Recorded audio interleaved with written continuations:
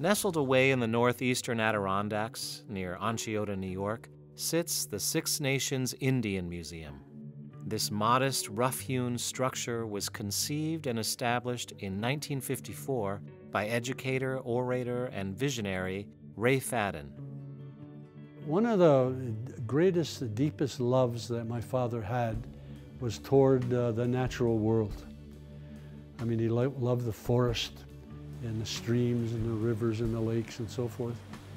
And then as my father grew older, he was still a child, but somehow he learned that there was a cultural group of people that had a sensitivity toward the natural world, a natural sense of the fact that we're part of it. We're not something above it, hovering above it, but we're part of the natural world. And of course, those cultures are Native American cultures. And so because of that understanding and learning, you begin to learn more about them as a cultural group, and understandably zeroed in on the Six Nations of the Iroquois Confederacy. Celebrating one's native history and contributions to the world was frowned upon in the early 20th century, especially in schools. Fadden's agenda was to celebrate the heritage of the Haudenosaunee people.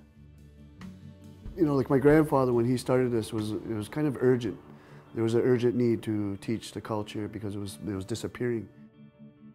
General attitude towards Native people, you know, beginning, you know, the late 1800s right into the 50s and 60s, really wasn't that positive.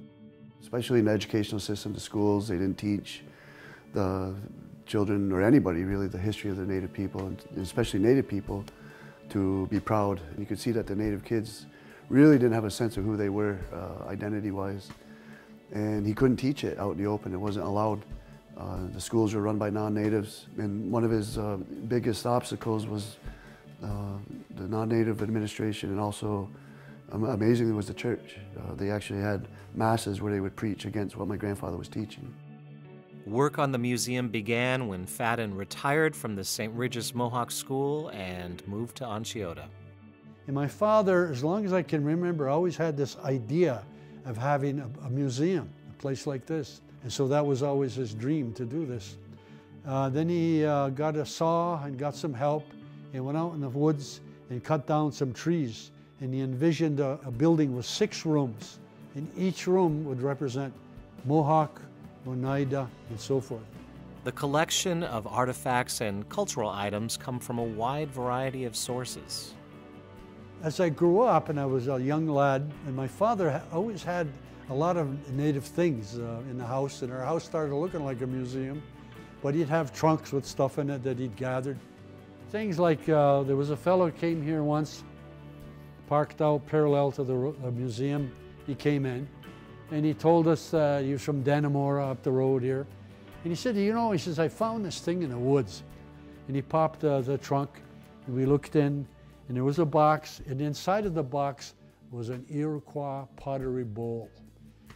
And he gave it to us. And then we had it put in there. It's in the 3rd room in the corner, and it's been estimated to be about 5 centuries old.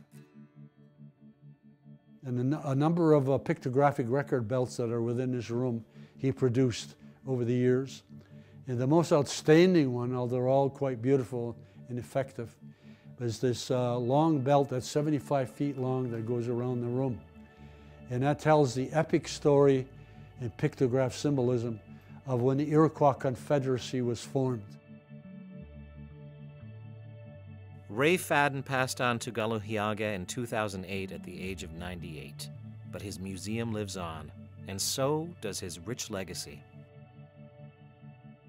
So I think now, like one of the main goals here is to, again, reaffirm the teachings that my grandfather taught, that he learned, and that go back thousands of years, that are these value systems, these stories, the code of being a good human are passed down throughout the generations.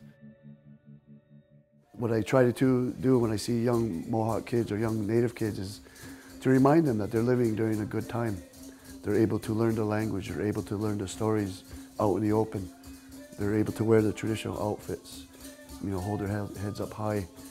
And so it's a responsibility to them to keep it going, to learn the language, to keep the stories going. We're all here, we have things, we have a past, but we also have a present and we have a future.